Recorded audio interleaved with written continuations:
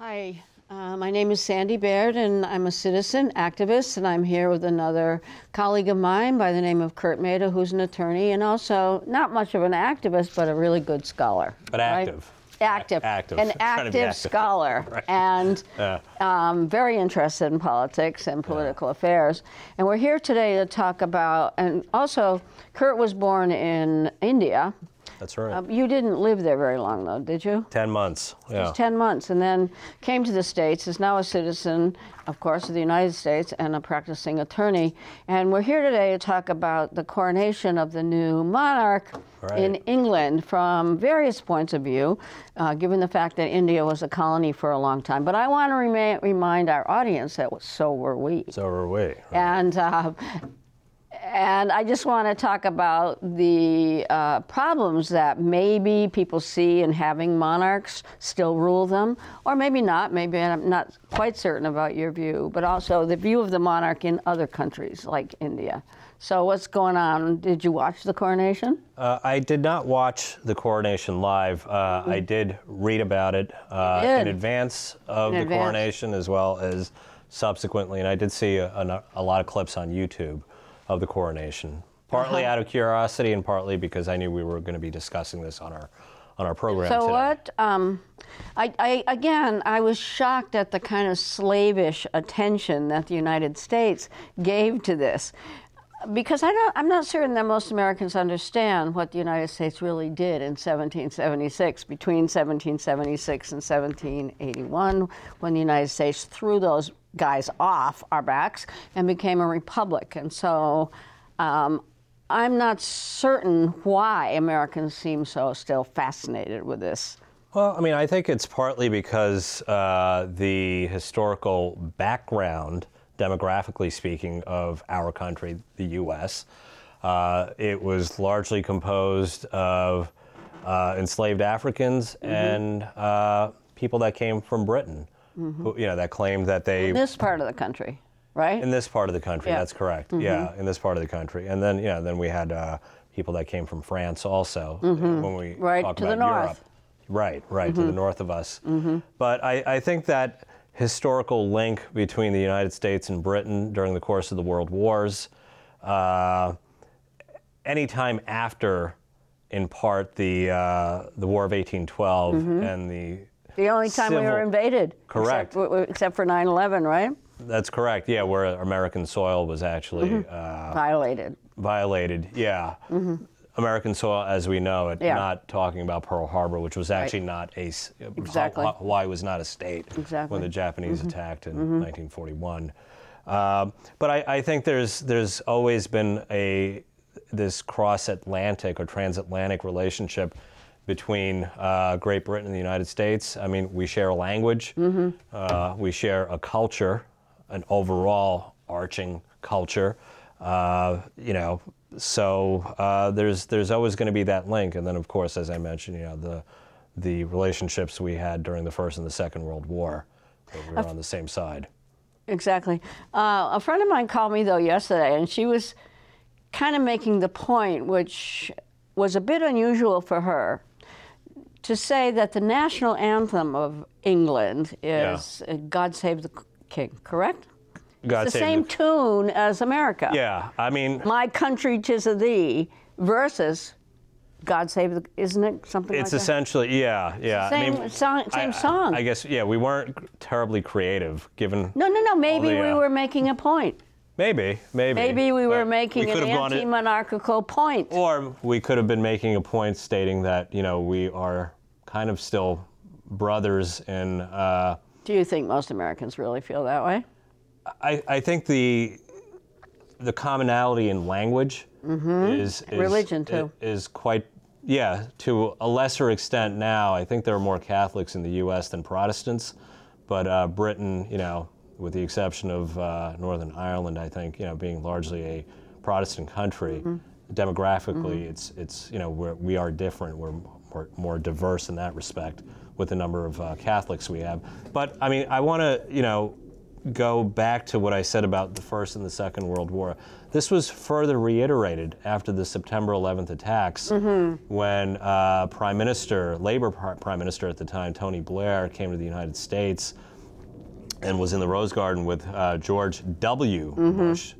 And they further reiterated the strong historical ties between the two nations. And Britain, although largely the Iraq and the Afghanistan wars were manned or womaned by American soldiers, I would say Britain probably had the second largest contingent in both Iraq and Afghanistan. Well, but that could be also because Britain, especially after World War II, remained the colonial kind of boss of those two countries in particular, and of Iraq they had a large play. In Afghanistan they they did in Iran also. Yeah, in Afghanistan they left kind of with their tails between their legs in the 1800s. Yeah, right. We're part of the so-called Great Game between Britain and Russia over Afghanistan, and nobody won that. Right. But so I mean, my point is, we whether there are people that like it or not, we do have very strong links with Great Britain. No, I understand that, but I want to go back to something that you said. Yes, but the country is deeply divided and always has been, and I'll tell you why. Which one? This one. Okay. Because we are also part of Latin America. Yeah. All right, and I want to go back to something that I taught at Burlington College. For many years I taught at Burlington College, and I constructed a class, which I had thoughts about it, but I didn't realize how deep that I was thinking about it. And I called the class The Creation of the Americas. Yeah. All of the Americas, not just the United States, but all of the Americas, including South America, the Caribbean, and kind of, not so much with Canada, and I'll tell you why. So all of basically United States and South, and also in the Caribbean. And these are why. The so-called New World. The New World. Right. But I'm deliberately kind of excluding for this moment Ottawa. Okay. Ottawa, not Quebec. Okay. All right. So my thoughts at the time had been fueled by Lourdes Perez, who was a colleague of ours, yours too, at the University of Havana in Cuba. One time on the 4th of July, prior to me teaching this class, she actually called me from Havana on the 4th of July, and she said, "Congratulations on your great struggle for independence." Okay. And the reason she said it, she said that revolution meant so much to the Americas. And I thought, probably that's true. Probably that U.S. anti-colonial revolution was really part of a new world struggle against the problems of the old world. Colonialism, monarchy, feudalism, the idea of lords and ladies. Okay, so when you think about it, after our revolution, it was really quite radical. It was. It said we're not going to have monarchy anymore. We could have had monarchy. We could have chosen something like Australia, something like Canada, staying within the English Empire, keeping that government, but having more or less of a constitutional monarchy, but we didn't. Right. The United States separated from England, separated from monarchy, and was really a very radical revolution because it also got rid of the idea of the House of Lords. It got rid of privilege, birth privilege, and established a republic. Okay, wait a minute. From a de jure standpoint, I completely agree, which is extremely important because, it's very important. Right. I mean, I think the facts on the ground were probably a bit different, but that being said, it was a step in the right direction if you want to move away from privilege. Right. At least our laws were not constructed to favor it. And it being inherent. Exactly, at birth. Okay. At birth. Because, okay, a couple of other things.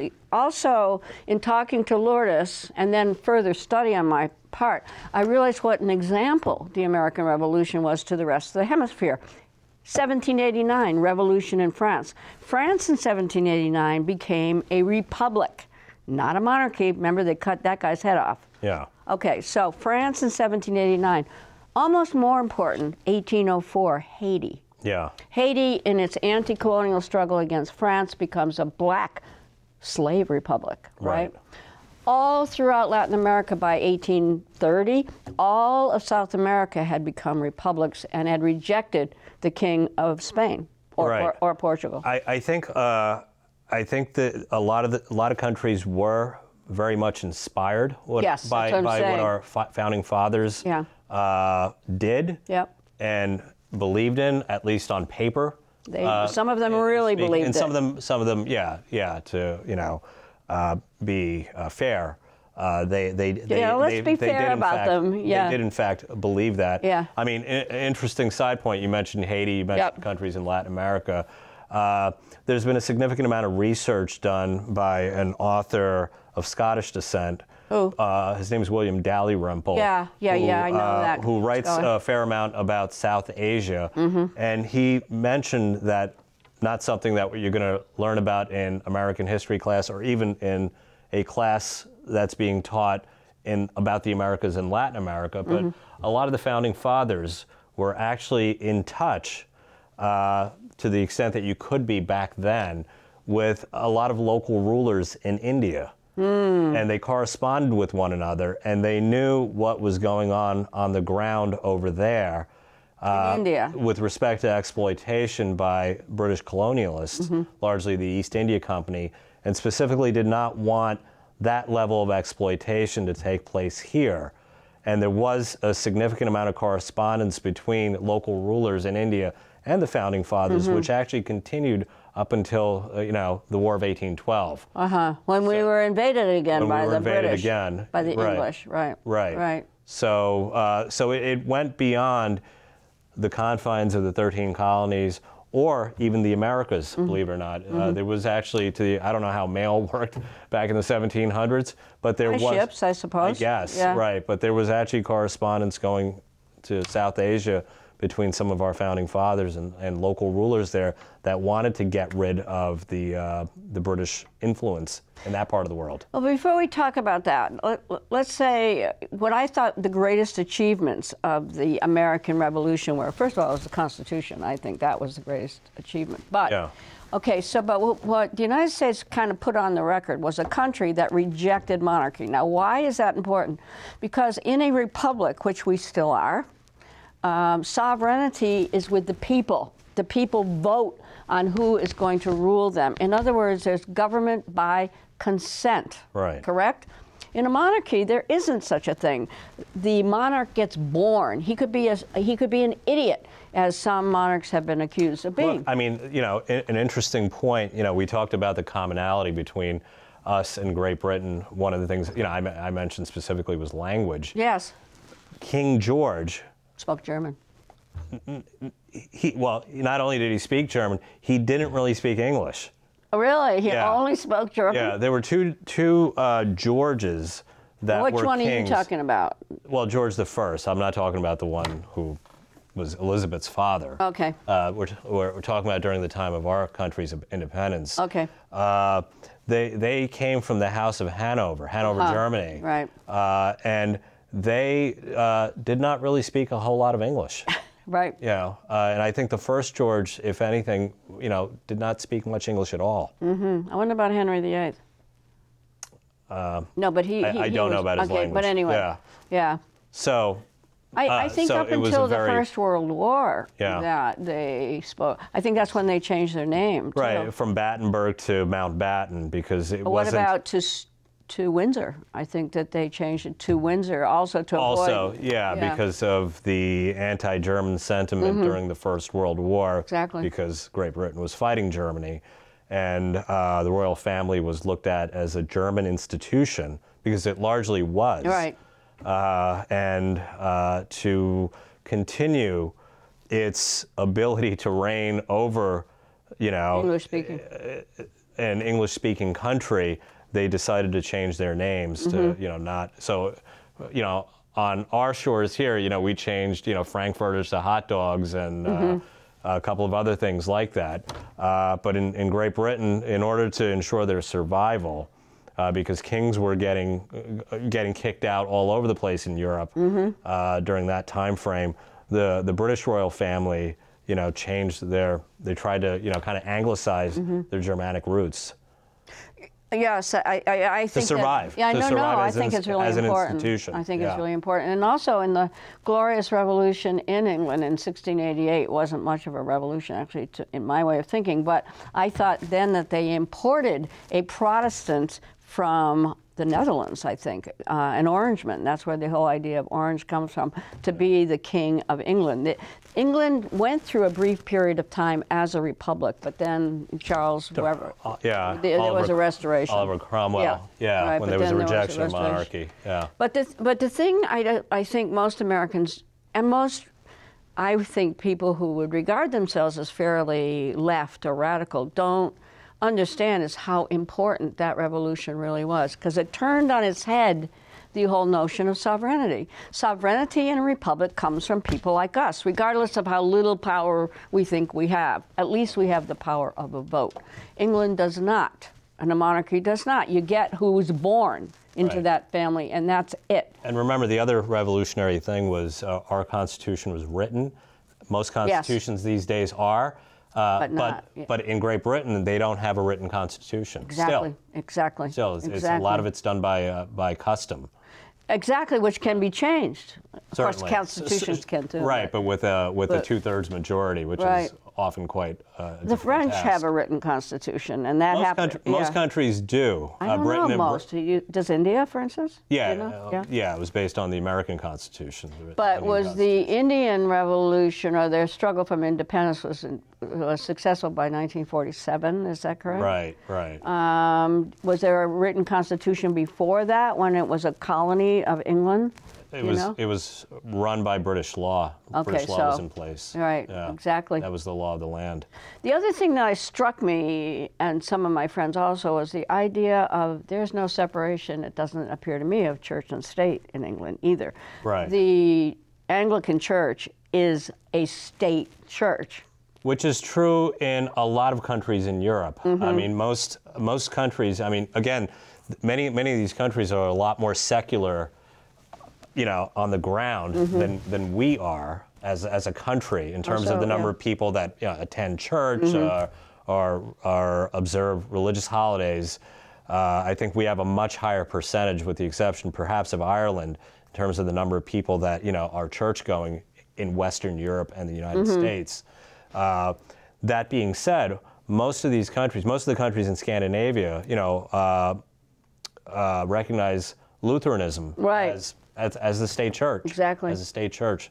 So Great Britain, it was very clear for people to get back to the coronation topic, if people were able to watch the coronation, about the strong links between church and state. Exactly. Even with the fact that at this point they have an Indian Hindu prime minister was reading from the King James version of the Bible. They were. I didn't see that during the coronation. To greet the new sovereign, essentially. So didn't the words too come from the Bible a lot, or come from religious statements of the Anglican Church? Certainly. I mean, certain things were dialed down a little bit. I mean, the ceremony in general, I think was less Protestant and less white intentionally, to try to make the institution appear, or try to appear, a little more inclusive, because Britain is a multicultural, multi-religious society now. So I think there were certain attempts to de-emphasize some of the roots, but then other things were not de-emphasized intentionally. I think the thing about England that's so misunderstood also is that, I want to get back to this religious thing, is that England is a democracy. It is in no way a democracy. It is a monarchy. And it's, I guess, constitutional in that it has a parliament, right, which I suppose in some ways reigns in the power of the monarchy. But then there's a House of Lords, which is a feudal kind of notion, actually. Again, people get into that House of Lords by birth. Not by election. But that being said, I mean, I know our founding fathers were trying to move away from that. You mentioned specifically the House of Lords. But up until, I think it was sometime in the 1800s, our senators were not elected. Correct, but they are now. They are now. They Right. are now. But They are now. at the time of the design of the country, you know, legally speaking. Right, they came from the state legislatures, didn't Correct, didn't, correct. isn't But that they the were way not it was? elected. Right. Yeah, so but it's there was a important to know. progressive movement in this country Right. that demanded and got a progressive reform of the Senate so that they now are directly elected. But the point is about the United States is that it was the earliest revolution against all this nonsense of privilege, against the idea of a state church. So of course it wasn't as cut and dry as it could have been. But on paper, it largely was, which was radical in and of itself at that time. Exactly, that's what I think too. And there's a very historian that's still alive that wrote a great deal about this, and his name is Gordon Wood, and he wrote a book that was very influential in my life called The Radicalism of the American Revolution. And I don't think most Americans understand. Most Americans I would put that I've associated with who are basically on the left, and they consider the American Revolution, I think, is very, very imperfect, particularly because it didn't abolish slavery. Right. And that's a huge problem. Certainly. However, there were people, even among the founding fathers, that wanted to even abolish slavery. Well, I mean, Hamilton was not a slave Hamilton owner. was an abolitionist, pretty much. Yeah. And I mean, he was born. He was actually St. Kitts in St. Croix, St. Kitts, those islands, and he was able to see the brutality of slavery very close up, very early on, and was, you know, a lifelong abolitionist. Well, so were the Adams family, one of our first presidents, one of the first, I don't know what they called themselves, Federalists at the time. Right, I mean, there was a big split between people who were Federalists and the Anti-Federalists. And the Anti-Federalists, but the Federalists were against slavery. Right. Largely, and the Anti-Federalists were also against slavery, but they were also against the centralization of power as well. Yeah, I mean, you know, I know a lot of people will look at what we're saying and probably point out a lot of all the flaws and the inconsistencies because many of these, you know, men at the time were also, you know, huge landowners. Yep, and slave owners. And owned plantations and therefore, you know, in many cases owned, you know, hundreds of slaves. Sure. Yeah. Including George Washington himself. Including George Washington. And Thomas Jefferson. Correct. Yeah. However, that argument is always made.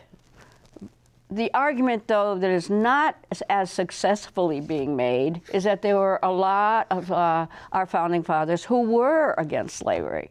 Right. And who wanted it to be abolished. And then there was the big compromise in the debates in Philadelphia.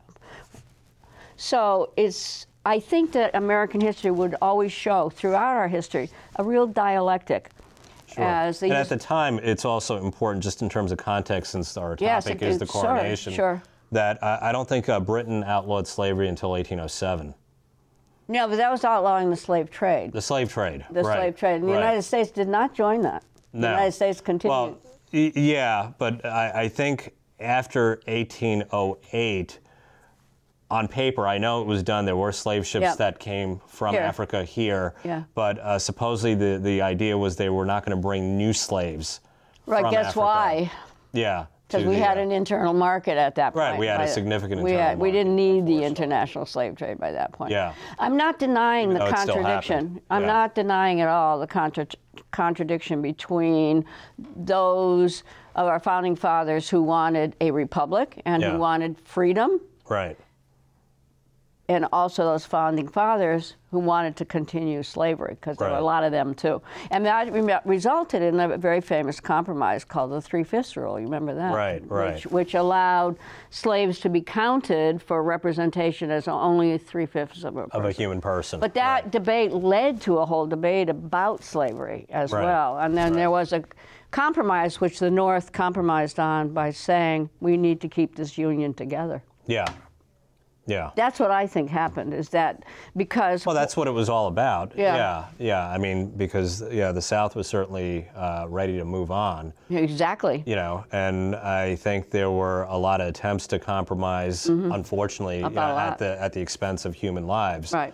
But to try to keep the country together. It never hit me why, in other words, until I understood that, what Lincoln was all about, in a way, too. Because if the South had been successful in not only maintaining slavery, which they were, but also if the North hadn't compromised and kept the South in the Union, guess what would have happened? South might have gone on its own way, and then we would have been retaken over by the English, I'll bet you. Yeah, well, I mean, the interesting point is during the course of the Civil War, yes, the Great Britain was largely on the side of the South. Even though Great Britain at that point had abolished slavery, right, and the slave trade, they were, partly. I mean, the British. Commercially. Yeah, there were commercial reasons. There was always a British theory to its foreign policy. It was always about divide and conquer, and that would significantly weaken the new country, the United States, by splitting it in half. Right. We would have just been 6, 7 states in the North versus bigger populations in the South, I would guess, because of slavery. Because of slavery. Right. Okay, I want to ask you a question, though, as being born in India. So why have the British kept the monarchy so firmly? Is it a symbol of some sort? I mean, I think, honestly, it's largely symbolic. At this point, But what does it serve to do? A symbol of what? Empire? It's tradition, in large part.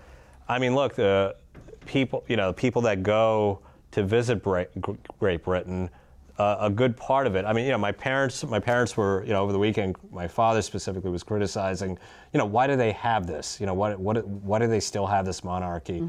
Yet my parents. For your father. Yeah, but yet my parents, and I had to remind my father that.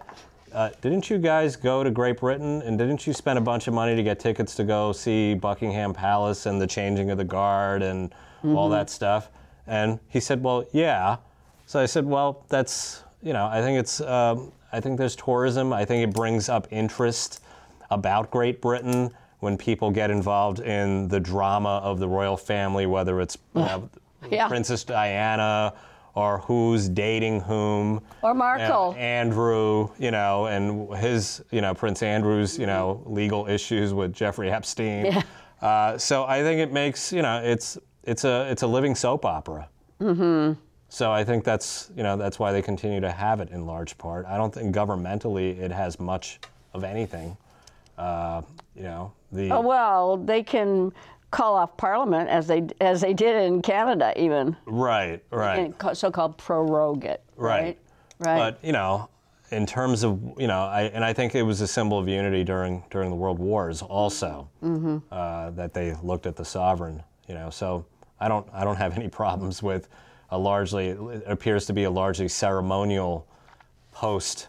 But I think it is, even though historically it wasn't at one point. I think, to me, and I guess I favor, in general, most of the world's revolutions. I think that the British monarchy is a symbol of real conservatism, of real, don't go there to a republic.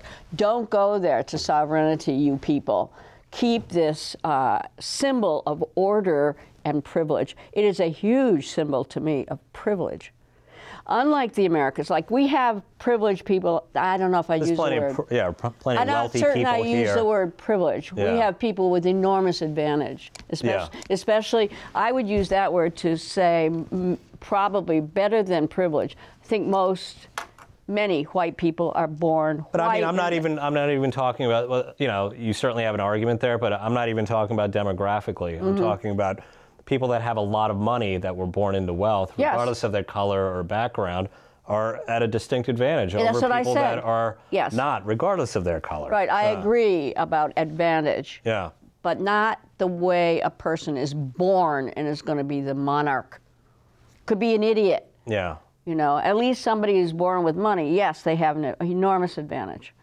However, nobody in this country is born destined to be a monarch. Remember what it means, ruled by one. Right. That's what monarchy is, ruled by one born person. Certainly, but I mean, look, historically, I mean, there have been benevolent monarchs, in countries. I mean, there was a famous story, during the Second World War, that when the Germans invaded Denmark, Denmark had a king. Yeah. I think his name was King Christian. Yeah. Oddly enough, and when the Nazis took over, they ordered their Jewish citizens in Denmark to have to wear a Star of David. So the king, by decree, said everyone's going to wear a Star of David. Yep. Including him. I'm not saying that. I mean, yeah, right. You can't have benevolent monarchs. I know historically the British were not, but I think largely it's a ceremonial position. So my attitude is let them have their silly party and wearing these ridiculous looking robes. They can have any party they want. Yeah, I mean, it looked like Halloween. It looked like Halloween to me, large. I think that they are still a symbol of enormous privilege, and that the world doesn't need any more symbols of privilege and of keeping order among a bunch of fractious colonies. Anyway, but there was one other thing that I was going to say about that, but I think what the American Revolution really did establish was a type of rough equality. People can overcome that equality by earning or by inheriting piles of money, but the principle in this country is still equal rights under the law. That's the idea. Yeah, I mean, has it been perfect? Not even close. Not. Yeah, but at least that was the governing idea.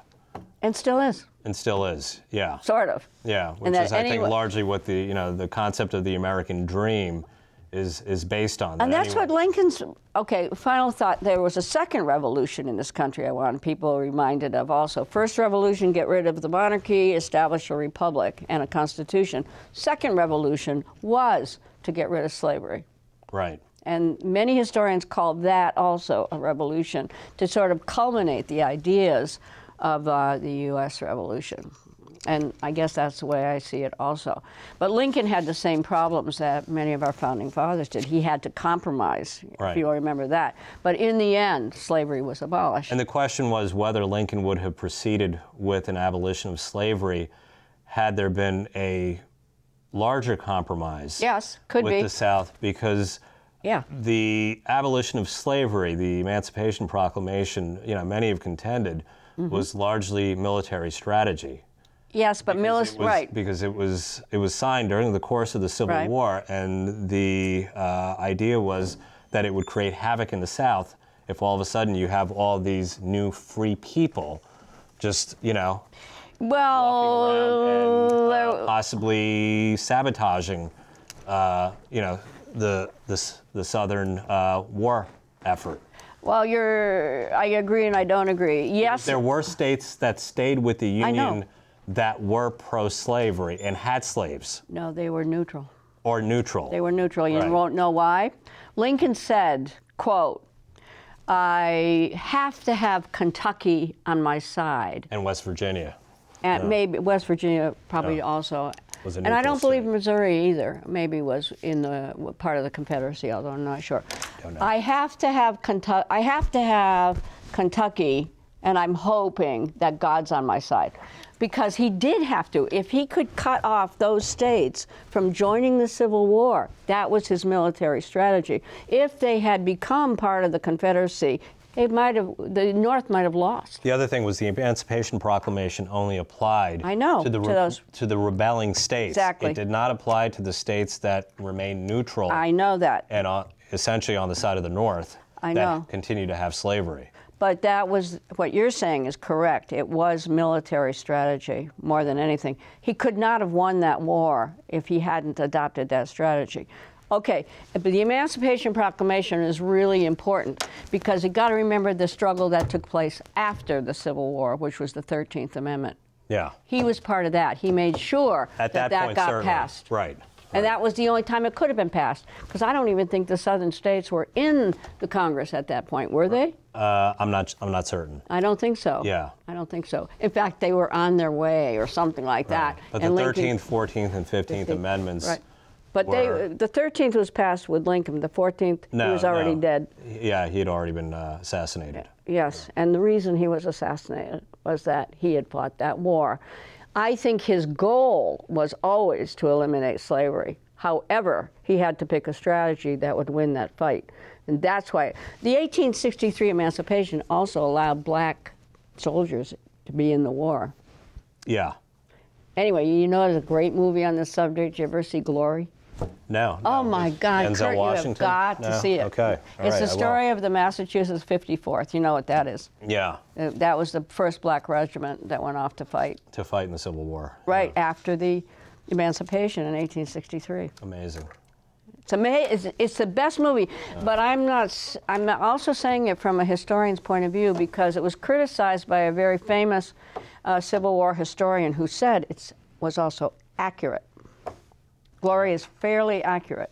Is that right? Yes, okay. I have a copy. Sometime we should see it together. Okay, what does that mean? A copy of what? Of the movie. Right. No, I have the movie, you know. No, I'm saying but in 2023 terms. This is a VHS. What do you think I would that's have? That's what I thought. That's what I have. I'm just trying to explain to our young viewers what a copy means. Yeah, okay, all right. So, but I don't know how many young viewers that we have in the first one. But thank you very much, Kurt, for our brilliant discussion, I guess, of monarchy. Thank you. Thank you for having me, Sandy.